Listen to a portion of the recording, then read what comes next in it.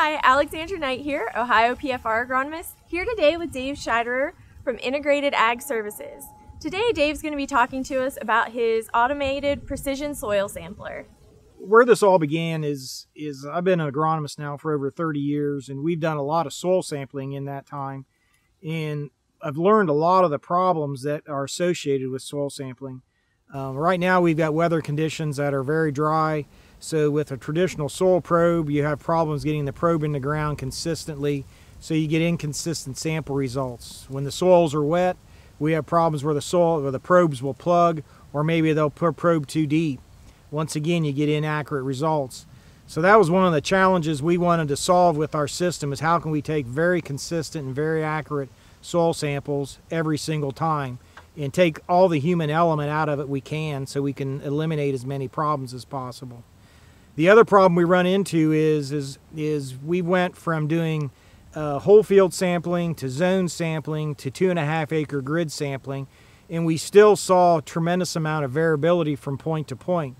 So our solution to that is how can we figure out a way that we can take lots more samples, lots more data points, so we can rely less on interpolation methods and more on actual sample data to do a good job of modeling what actually is going on in the field.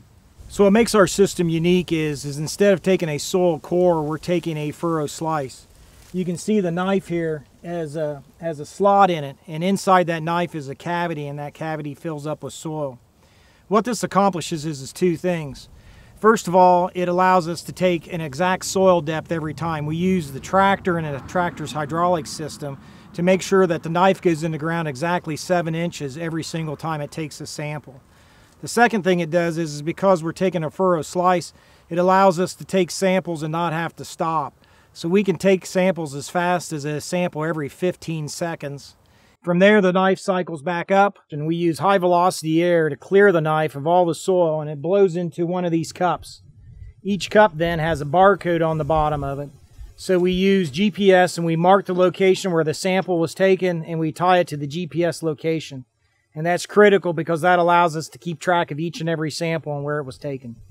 When comparing the 2.5 acre grid sampling size to the 1/2 acre grid sampling size used by the automated precision soil sampler, we can see a distinct difference, particularly in cation exchange capacity, or CEC. In these results, we saw that values between 16 and 20 were a total of about 17 acres on our 2.5 acre grid sampling size, and about 12 acres on our 1/2 acre grid sampling size. This is going to make a huge difference in our potash recommendations for this field. Thanks for your time today, Dave, and showing us the automated precision soil sampler. As you can see from our data, the 1/2 acre grid sampling is going to be more beneficial than the 2.5 acre grid. We're going to get better use of nutrients and a better return on investment for our farmers. Thanks for watching. Stay tuned for our next PFR report.